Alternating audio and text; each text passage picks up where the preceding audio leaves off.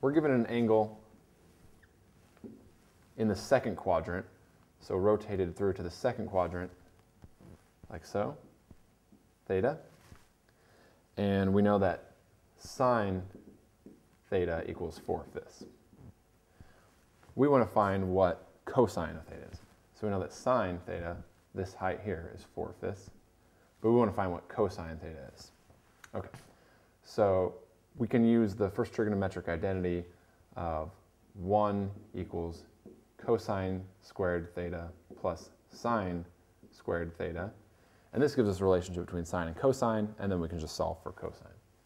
Okay, so we have 1 equals cosine squared theta plus this squared, so 4/5 squared.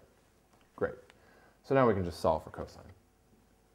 1 equals cosine squared theta. This is 16/25. I can subtract that from both sides, and I get cosine squared theta is 9/25. Now I want to find cosine theta. So I just take the square root of both sides. So we have cosine theta is the square root of this.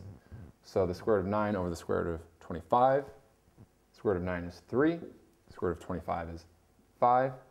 And since it's a square root and it's in the second quadrant, we could get a positive or a negative answer. So cosine is positive or negative 3/5. And there are two options here, positive or negative 3/5, so it could be G or H in this case.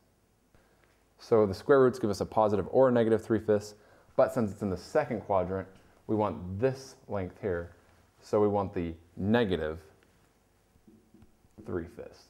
So the answer is negative 3/5.